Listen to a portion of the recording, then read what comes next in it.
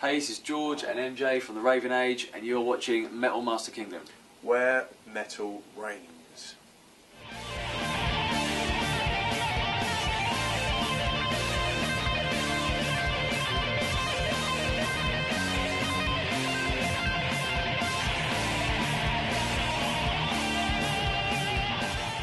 What is up? It's Alex from Metal Master Kingdom. We're at the Budweiser Stage today for, without a doubt, one of the biggest tours of the year, Iron Maiden's Legacy of the Beast Tour. And I have the great pleasure to be joined by the special guests of the Legacy of the Beast Tour, the Raven Age. We have George Harris. George? how you doing? You alright? Good, man. And singer Matt James. Matt? Hey. Good. So welcome, guys. Thank you. George, I know this is your second time here, so welcome back. Thank you very much. Cheers. I saw you guys when you were played here last time on Book of Souls tour, and Matt, I know it's your first time. It is my first time. So yeah, welcome. Yeah. Thank you very much. Welcome. So you're currently on, like I said, Legacy of the Beast tour. Without a doubt, the biggest tour of the summer. How's it been going? It's been going really well. I mean, I don't think we could ask for it to go much better, really. You know, what are we on now? How many shows is this? 12, 12, 13, I think. So we're like just over a quarter of the way through the tour now. Started down in Florida and kind of made our way up, and obviously, so we had 2 back-to-back shows. We had double shows in Brooklyn, double shows here. But yeah, I mean, every show we've just kind of, you know, it usually takes you a few gigs to get into the swing of a tour in general. Kind of like number 5 or 6 is usually when we're all like, exactly. Okay, we're locking in now and just kind of enjoying it rather than the nerves aren't quite so sort of present. But yeah, I mean, we've been having a brilliant time. Obviously, it's amazing to see like these places as well, and we've got a few days off here and there. So travelling around the States and Canada has been awesome. Yeah, cool. So, of the places you've played so far in this tour, where do you think has been like the best reaction? Actually, Canada. Yeah. I mean, the first show we did in Montreal. That was unbelievable. Like, it's the thing is, like Montreal and places like Quebec. There's this real kind of European influence there. Absolutely. And they just, there is some things that the European audiences do that these guys were kind of doing, Absolutely. and that there's the kind of familiarity for me as a frontman, and it's like, not so much that it's a bad thing, but like the American audiences, for example, a lot of the time they like to observe and watch the show rather than be like a big, integral part. They just want to kind of really watch it and take it all in, take in the spectacle, which is cool. It's like a different way of doing it, and it's sometimes hard, from my perspective as a frontman, to gauge if, are these guys really into this? I don't really know, but most of the time they are, and the fact is, we've been doing really, really well, merchandise after the show, so it's, people comment and say, oh, loving the stuff, loving the show, so everyone's really digging it and enjoying it. It's just, it's a different kind of reaction, but as soon as we came to Canada, it's kind of like, oh, back to business as usual kind of thing. These crowds want to let you know that they love listening to your stuff. Absolutely. It's not the same as all like Brooklyn. Even though I was expecting Brooklyn to be hard, they were unreal. Yeah, Philadelphia, really good, especially second night in Brooklyn, it was really good. Philadelphia, unreal. Some of the southern places. So Atlanta was pretty cool. Yeah. Great to hear. Great to hear. So, your album Conspiracy came out earlier this year. Fantastic album. We reviewed it, like I told you, and you released it on your own label, Corvid Records, right? Talk about how the formation of your own label came about. Well, we were with our first album, Dance Will Rise, was put out through BMG, and we kind of just decided that we thought it was the way forward. Basically, it's like we kind of had everything we kind of do is very much in-house. Like, obviously, like the writing and the artwork, and we have like our old guitar player Danny's now our manager, so we kind of have everything. Yeah, you kind of have everything coming from us, and we kind of thought, why not just go for it ourselves and sort of cut out the middleman, I guess, to a certain point, because I feel like with the first album, BMG was such a huge label. I feel like, they had bigger fish to fry at the time, which is obviously fair enough, it's cool, but we just thought, why not kind of just set up our own thing, and at least we have like complete control over everything, and we can really monitor what's working, what's not working. We like totally learnt from the first album, you know, the sort of mistakes we made, or what, you know, where to sort of push more, like in terms of like the demographic and all that sort of thing. So it's just all, it's quite interesting as well, just trying to figure out, you know, it's like problem solving really, just trying to figure out who's into it and who's not, where do we need to try and concentrate on.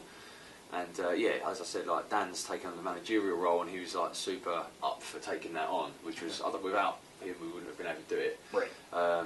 So yeah, it just kind of fell into place basically. Nice. So the songwriting, I really feel, is really high class, which is something that I always look for when I listen to new bands. One of the elements that always attracts me to new bands is the quality of the songwriting, and you guys have gotten that down to a T. So, thanks very much. And that's why you guys. There's a couple other points of why you guys are really incredible that I'll get to in just a little bit. But with the writing, is it a collaborative effort between all five of you guys, or is it like a case of like there's a couple of guys that are the primary writers and everyone focuses on arrangement? Well, up until Conspiracy, it was myself and Dan. We wrote the EP and the album, Dark to Rise, and then obviously Dan, moving musician, we got Tony, our new guitar player, and MJ obviously. So there's two new members to the band, and these guys are both songwriters as well.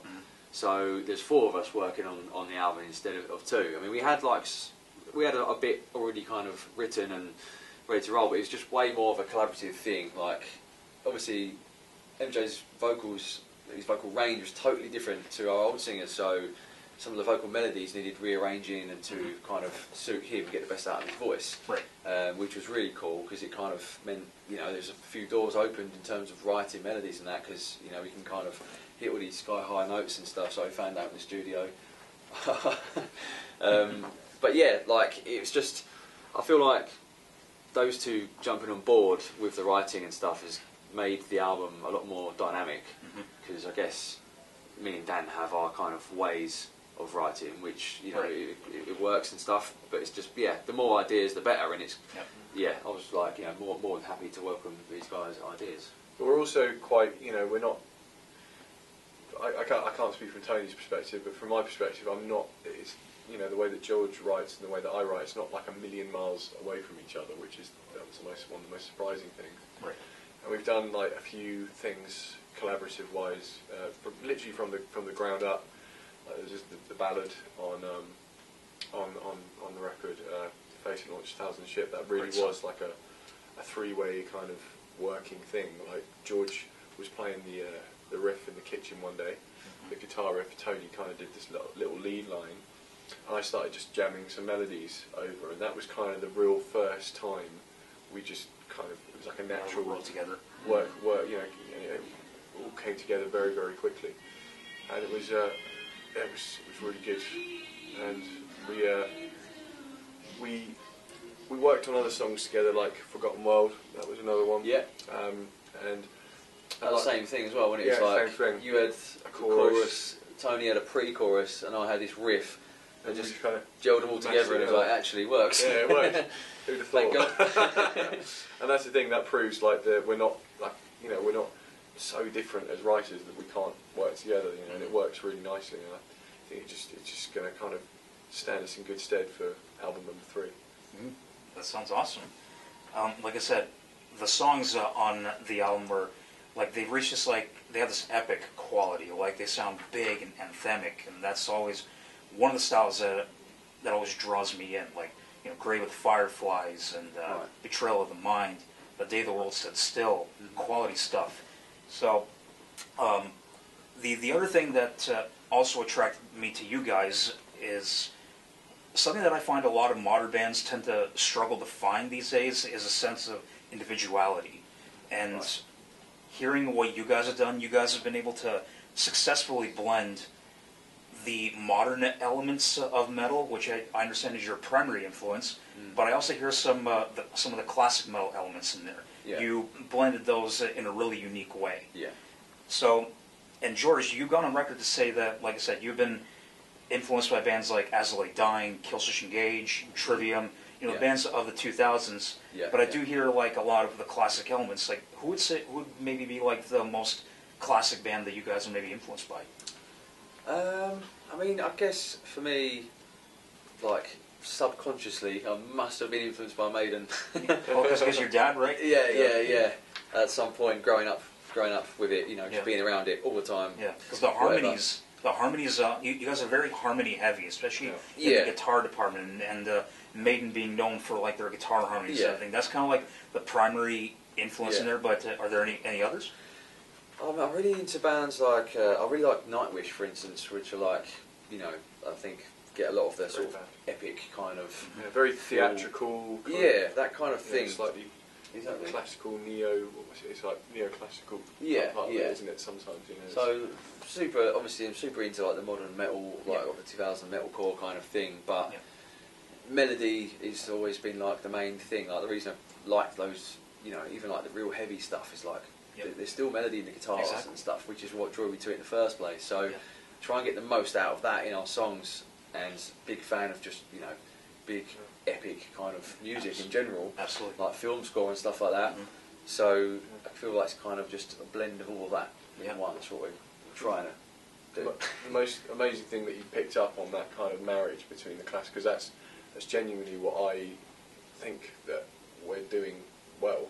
Yep. I think we've kind of really I've said a couple of times in interviews that the thing that you can do with that is the fact that there is this massive divide between generations in metal. Yeah.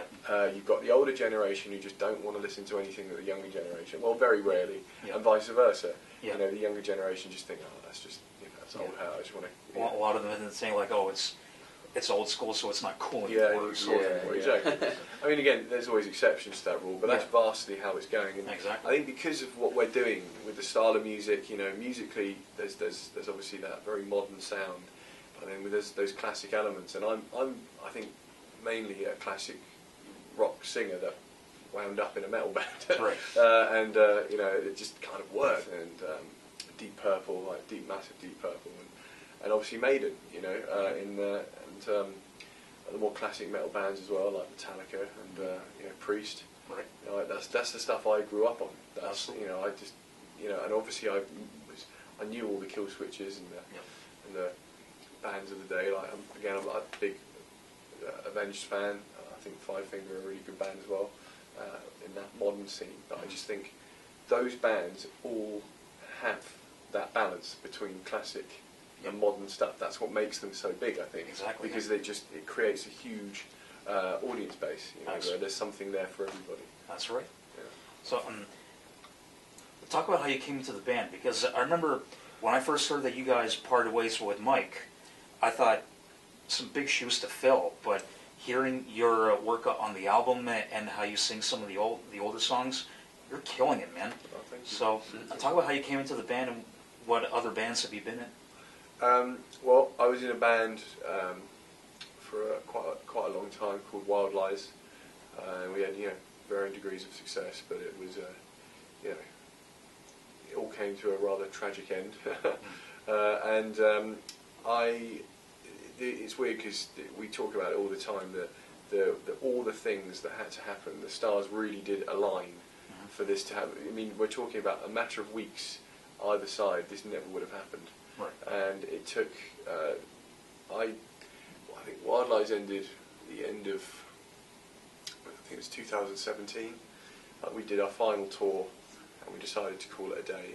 And I was very jaded with the music industry. I didn't really want to be involved in it in a creative way for a while.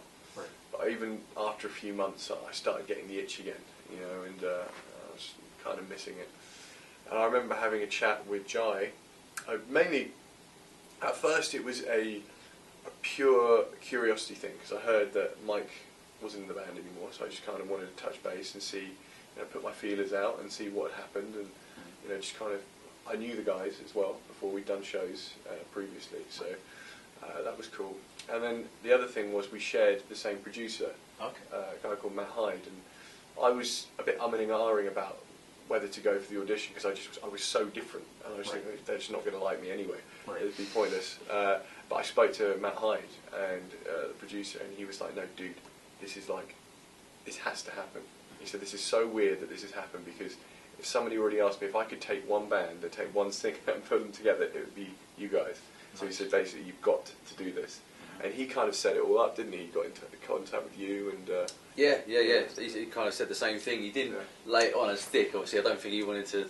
You didn't want to give too much away. Exactly. Yeah. I think, Matt, it'd be a great... He kind of just, you know, sang your praises, and he's worked with you in the studio. He thinks you know, one of the best guys he's worked with in terms of pitching and timing and all that sort of stuff. And I was like, well, sounds good. Sounds like it's going to save me a load of time in the studio. So let's get him in. I don't know if it did. yeah, he did. Believe me, he did. Nice. But yeah, and then it all came down, and we had the first audition, and it was literally, it was like, what's the harm in they could do? We could just have a jam. If it doesn't work, it doesn't work. But I remember I learnt a couple of their songs from Darkness Will Rise, and we went in, had a jam, and it just felt great. I mean, it was like literally from the second time we were playing it, it was like I've been playing with these guys for years. All of a sudden, you know, it was so natural and so easy, and you know, George wasn't giving anything away the whole time we were there. He was just like poker face the whole time. Right, yeah. I was like, oh, he probably hates it. And, but the other guys were actually seeming really, really, you know, enthused. So it was good. And then that was it. We had a beer, and then I went home. Next day, I got a call from the manager, Dan, and he basically said, we'd like you to come and be a part of the Raven Age family. And I was like, yeah, that'd be brilliant. Awesome. And then it all went from there. Nice. Yeah. It's awesome to hear. George, we probably touched on this already, but growing up with your dad being on the road and everything, was seeing him play something that really inspired you to pick up a guitar and start playing and being in a band? I mean, I never really thought that I was going to be doing, you know, music sort of full time. Right. It wasn't like when I was younger, I was just totally into football. All I wanted to do was play football, and you know, as most young kids, I wanted to be a professional footballer and do this and do that. So music was something I was into, and I played the guitar. And I loved music, but I kind of never really had that aspiration from a young age. For some reason, I don't know why. I guess the football thing probably just took over, and I was like, I want to do that. Right. But it wasn't until I was about 17. Funnily enough, I was actually playing football. I went on trials for a team in Norway, and I was kind of like last chance stab at it kind of thing. And I knew I was going to be there for like a couple of months, so I took my guitar with me and my laptop, and I was just like, you know, I had so much spare time. I was just kind of jamming away, and I ended up writing a load of stuff, and I was like, you know what, I'm actually quite into this music. This music thing. Yeah, it's music. This music rubbish. But yeah, and then I guess, I don't know, seeing, you know, what is possible in the music industry, having grown up around it and seeing, right. I mean, that just, you know, just made it seem like a million miles away. The thought of actually getting to that point. Well, you know, I got back from that football trip, and then I met Dan pretty much straight away after I came back from there. And then he was a guitarist, writer as well. He started jamming, and it kind of all snowballed from there. I think subconsciously I must have taken a lot in with seeing the whole industry thing, like from a young age, and just kind of, Dad's always relayed the same kind of message to me, just about like work ethic, and you know, telling me how they started and how much he used to do for the band and how tough it was. You know, it wasn't just like go boom right from day one. They had to work hard at it, hard at it for 3 or 4 years before they got signed, and so that kind of relayed in my mind, and tried to sort of use that for the Raven Age. Nice. And I know your dad has taken you and your siblings out on the road a bunch of times, right? Yeah. So when was the first time that he started taking you guys out on the road with the Maiden camp? What, in terms of the band or the family? Family, pretty much, because I know that's how it started, right? Oh yeah, I mean, from young age. I mean, I can't. It's so funny. It's funny because like he gets annoyed with us because I'm like, oh yeah, I've never been to that place. I'm looking forward to going. He's like, you have been there. You've been there 3 or 4 times, but you were like 2 or something. So I just never remember it. Happened on this tour actually. I was like, Quebec City as well. Yeah. And I was like, oh, I've never been there. This is lovely. This is really nice. He's like, you've been here. So yeah, we used to tour a lot more when we were younger, actually. Right. We did a couple of trips like in our school holidays when I was like 12, 13 around the States. Did a similar sort of thing. I got like an RV and was going around all the RV parks and absolutely loved it. It's some of my favourite holidays. Nice. Cool. You probably hear this quite a bit, but when you hear people refer to the Raven Age as Steve Harris' son's band, does it bother you? No, it doesn't bother me. I mean, that is a fact. Yeah, And, that is a fact. You know, we're never going to try and, I don't know, I feel like if we try to like keep it under wraps and steer clear of it, might even become more of a thing. Maybe Yeah. I don't know. I don't care about what people say or think, which Right. is.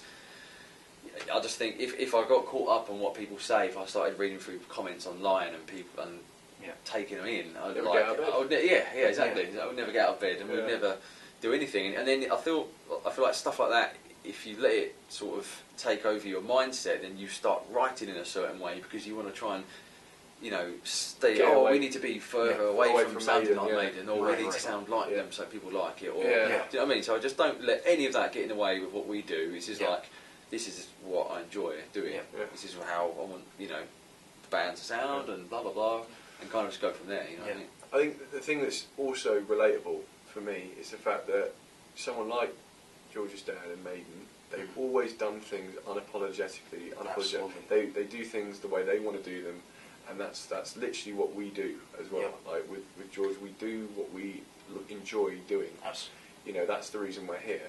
And the fact is, you know, I've said this before, the reason we got given the opportunity to tour with Maiden last year in Europe, and supporting Iron Maiden is probably one of the hardest support gigs in the industry. Yeah. Maiden fans are the most loyal, brilliant fans out there, and they die hard for Maiden. So Absolutely. we know, we're not, you know, delusional, we know we are, to most people, a massive inconvenience. Everyone is. Every Right. support band is a massive inconvenience. They're here for Maiden. Yeah. But what we're trying to do is go out and do our show regardless and try and turn. And I see it every night. I see, especially the front, I see people that start off like this, but by the end they're jumping in it because the music is relatable. Yep. It really is. And we do it the way we want to do it. Yep. And, you know, if people like it, great. If they don't like it, that's okay as well. You know, we don't mind, but we are doing our own thing. Yep. Regardless of the Maiden connection, we are doing completely our own thing. Thank you.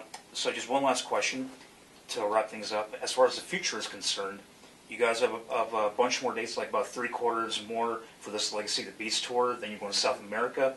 Yeah. And then later in the year, you're going to Europe with Alter Bridge. Yeah. Can we maybe expect to see you guys back here at some point doing some headline shows? That is kind of what we've been discussing. I mean, we really would like to come back and try and capitalise on, you know, on the reach we've had on this tour and stuff. And another thing is, you know, utilise our visas and stuff like that. Yeah. All that sort of stuff comes into play as well. But I mean, yeah, we're going to be pretty much touring until Christmas. We get back from this after the South American leg, and we have like 3 weeks off.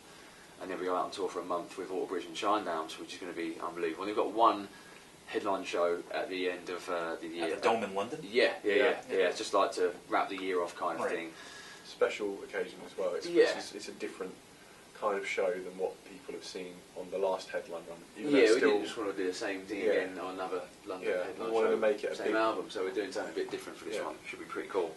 Right. But yeah, I mean, we definitely would like to get back here. I mean, like North America in general, like I can't remember if you said this already, but like if you look at like stats and stuff, like from Spotify, who's listening, where are they from, and all that. Yeah. I think like almost a third of our listeners are from North America. So I guess you know some people seem to be getting it, and I guess this tour is just going to help enforce that a bit more. So we really do want to try and get back here next year at some point. Obviously, we need to start working on album number 3 as well. So to see what coincides. Coincide basically, yeah. So writing for the third album hasn't begun yet? No, yeah, it has. We all do our own thing at home. We get together. We've been jamming some stuff. There's loads of content flying around. Obviously, like who knows what's going to end up being for those tracks yet. I'm sure there's a lot of stuff yet to be written, but yeah, we always kind of write. We don't really just Stop writing. Stop and go, okay, that's how it's done, and relax. We actually enjoy it. It's well, it's probably the most fun thing about being in a band is like getting that creating creative the music, buzz. Yeah, when you're excited about something, there's nothing better. So yeah, we've been doing it since Conspiracy come out. Awesome to hear. Well, thank you guys. Yeah, thank you. Awesome to talk. No worries, thank you. So have a great show tonight. Sorry I can't be here tonight, but like I said, I saw you guys last night, and you guys were amazing. Oh, and I look forward to seeing you guys again. Okay. Whenever you return, either headlining or supporting someone, I'll be there. Brilliant. Do you have any closing words to the fine people watching? Yeah, thanks for having us. This is George and Matt from the Raven Age. We're super excited to be here in Toronto for night number 2 at Budweiser. Thanks for checking it out. So, people, come check out the Legacy of the Beast tour featuring Iron Maiden and these fine lads, the Raven Age, one of the best up-and-coming bands. Buy the album Conspiracy, it's out now, and also the previous album, Darkness Will Rise. Catch them on tour with Maiden and Alter Bridge later this year. You will not be disappointed. I'm Alex, thanks for watching, see you next time.